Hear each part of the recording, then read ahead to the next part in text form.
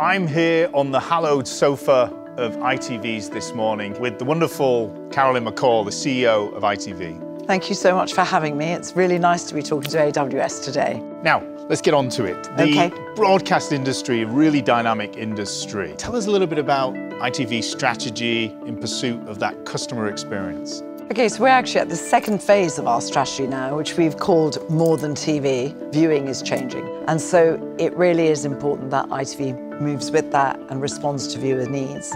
First phase was about building a digital foundation. So we've been moving a lot of stuff into the cloud, and that's into AWS. And I think that has also made us work much more quickly. And we're going to be launching something called ITVX, which is a streaming service. Good detective. Final lads. I just want to be happy. It's great that we're working together so effectively in respect to the customer and their experience. But what about the shareholder? How has kind of working together supported the business objectives? The other thing you do is you help us with data and personalization. We're building now a technology platform that will be the first integrated subscription platform and ad-driven platform. Underlying both of those is a huge data layer. We can have so much more information about the way people view, and that data is invaluable because it can inform creativity, it can inform content, but it can also be monetized.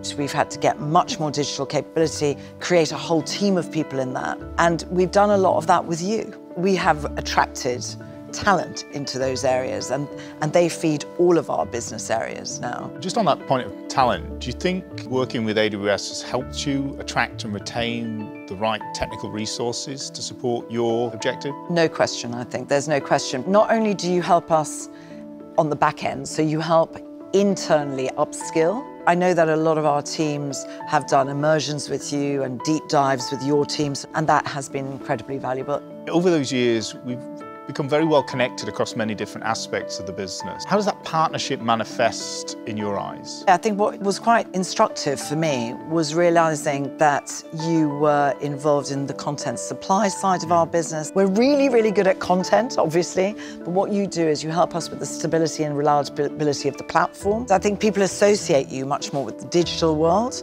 but actually you do end-to-end. So you have facilitated a lot of the change that we've been driving.